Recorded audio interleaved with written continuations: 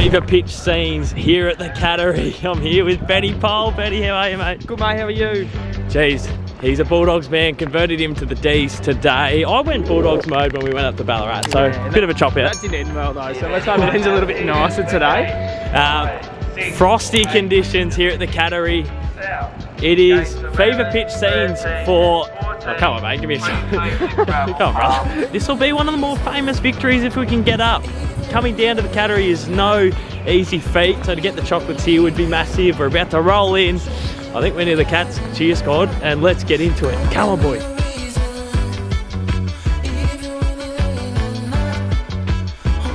Traded the Geelong cheer squad, Benny. We're violently outnumbered. Finally. We've actually got some great supporters around us, though, just quietly. Yeah, we have. There's some really class Geelong fans here, which is good. It should be a good game either way. I am going to tip the Dees by 27 points. What is your tip? That's massive. I think the Dees, just so. I think it'll be about 8 points. 8 points. With a bit of, I've said it before, Alex Neil-Bullen. Your man tonight. Alex Neil-Bullen, he's gonna do all the scrappy work, and I reckon he's gonna kick one and have, 16 odd, couple of tackles. He's just gonna do the right thing. Fritch lining up for the first snag of the game. Come on, put it through. Come on, Fritter. Look at that. Yes! Go Dees! Kicks one from 50. That's the first two on the board for the Dees. And we got a little cheapy free here. So this is the start we're after. Come on, Dees. Duncan lining up for the Cats second and for the lead. Ben Brown does the crummy and kicks a low sort of flat punt. How far was that? Low flat punt, and it's gone through. The Dees have got the lead back. Cam Guthrie from the construction side, if you don't mind, he's kicked an absolute screamer of a snag, and the Cats have a 1 point lead. The time here at GMHBA Stadium, and the Cats lead by 2 points. They got a couple of late snags to get the lead, but I was pretty pleased with the term overall, besides a handful of mistakes. There was times where we were out, we probably should have kicked long and probably overused the handball a little bit. And there was multiple times where they were slipping over as well, so a little bit frustrating in that middle patch towards the end of that term, but the start was there, so if we can put that pressure on to start this second term, hopefully we can skip out to a bit of a lead. But apart from that, pretty content with how the boys are travelling. Tom Atkins for 3 in a row for the Cats. It's a good shoot. Kick in the last 3. We're getting out coached a little bit in this game. They know this ground like the back of their own hand, so fair play to them. They're sort of outclassing us at the minute. Benny, what do we do?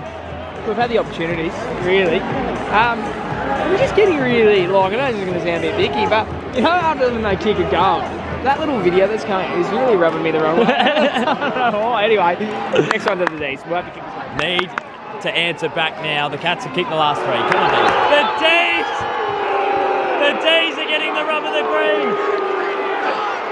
For the first time ever here at GMHBA, and the Cats fans are going bananas. Link up by the Cats end to end. We've had some chances to put a bit of a score on the board here in this second term. Nothing incredible, but geez, disappointing to concede that one. The Cats have answered back. The Dees get the clearance. Petrarca slots it from 50 like he did in the first term, and automatically the Dees reply.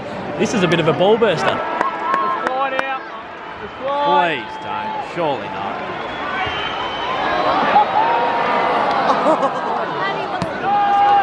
Half time here at GMHBA. We're here with Noonie. Noonie! Who's usually whipping the Dees home for us, but it's against Geelong, so he's sticking with these boys. How are they travelling? We're going good. I want the whistle put away a little bit more. I want the hard nuts in there. I want the Selwards, I want the Vineyards. I want a good contest. All right. Other than that, it's going a good game so far. You're almost 1 or 2 goals away in that term from just putting on a nice little gap. Yeah, we didn't put it through the big sticks. Yeah, it could hurt us. Could come back to bite us, but I guess we'll know in 60 minutes. What are your thoughts on Petrarca? Snags through the middle. He's a stud. He's a stud. But look at his surrounding lifestyle that brings him into the game. Lovely misses. His nonna still cooks for him. All right. All of that contributes to him being a great player. He is in great form. The Dees are still in it.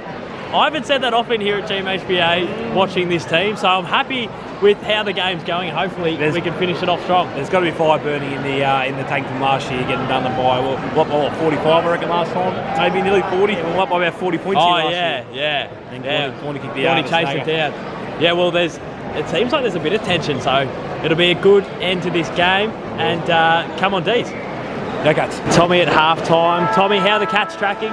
The Cats are doing okay, but I think Melbourne are going to win. You're tipping the Dees from here. I think Melbourne are going to win, okay? Jeez, if Tommy wasn't my favourite before, he's my favourite now. Who's going to step up for the Cats in the second half? I reckon Danger's been down, so he might have to redeem himself. If Danger gets up, we could be in strife. Thanks for the support, Tommy. No problem. Sub to Caden.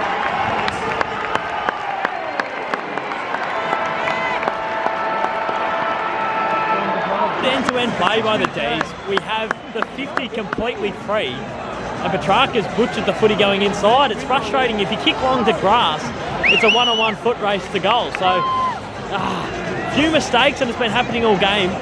Got to tidy that sort of stuff up in the second half. Mitch Duncan lining up to put a real gap for the first time in this game. He's missed it. The Dees have been let off a bit here. Cats have been on top in the last quarter and a half. The Dees have just made so many errors going forward. It's a little bit frustrating, but we're still in it, and we've got to respond now. We need to kick the next. Cats kick another, and they have a 16-point lead. I reckon they've kicked 4 of the last 5 at least. And they're on top here in the third quarter. Fortunate snag. That's 2 in a row to the Dees. We reduced the margin to 11 points. Toby Bedford was chipping it over the top to Bailey Fridge, but in the greasing conditions, it's just dribbled through. So 2 in a row. It's the first time we've got consecutive snags since the first quarter. Quarter time here at GMHBA Stadium. Just nervous scenes. We've kicked the last 2. We're within 2 goals. So it was a bit of a rubbish sort of quarter and a half there. It lived in the Geelong forward line, but we're starting to get some chances now as the game opens up. Hopefully we can somehow close it out, but it feels like the Cats are keeping us at arm's length. Big last term coming up. Come on, Dees. Pick the flag! Come go, mate!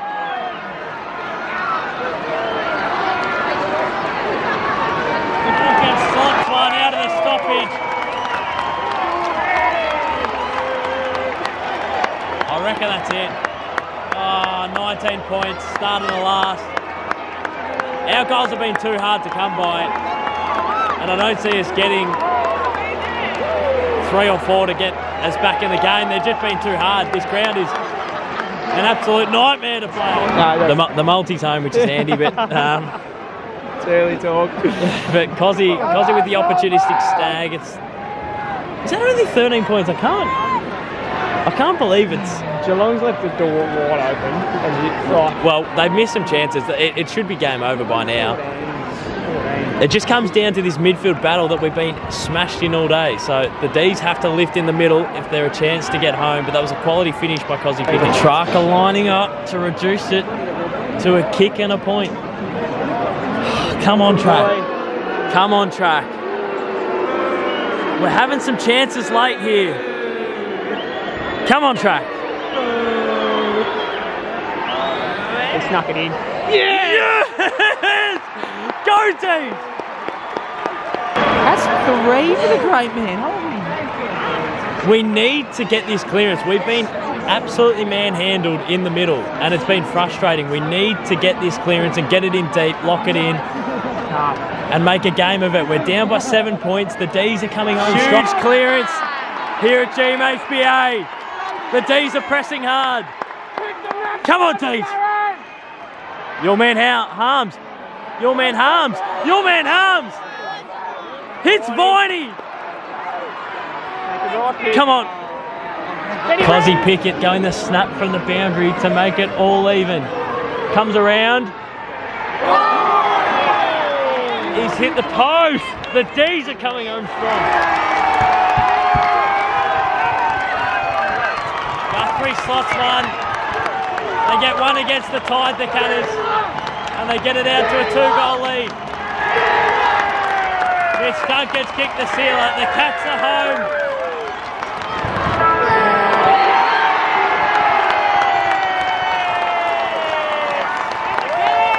Cats get the chocolates at GMHBA, and we are out of here.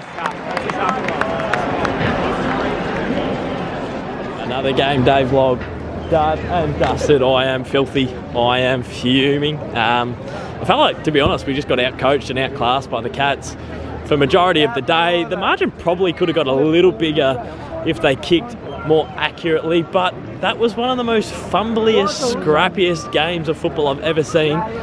The Cats' end-to-end game plan is a little bit hit and miss. They did it against the Tigers where, like, their link-up isn't, I don't know, it's not chaos footy, but it's sort of, I don't know. They miss a lot of kicks and they let you in the contest, but it's just frustrating that we couldn't capitalise on the other end. We couldn't move the ball at all on that absolute jigsaw puzzle of a ground. That is GMHBA, one of the great grounds. Should never host a final. Never ever. Outgunned, outdone, but you feel like it's not the last time these two teams play each other. So we'll be back in a couple of weeks to watch the Dees. And yeah, I am signing off now because I am fuming. I'll see you next time. Thanks everyone for tuning in. Thanks for all the support, and we'll see you very soon. Cheers.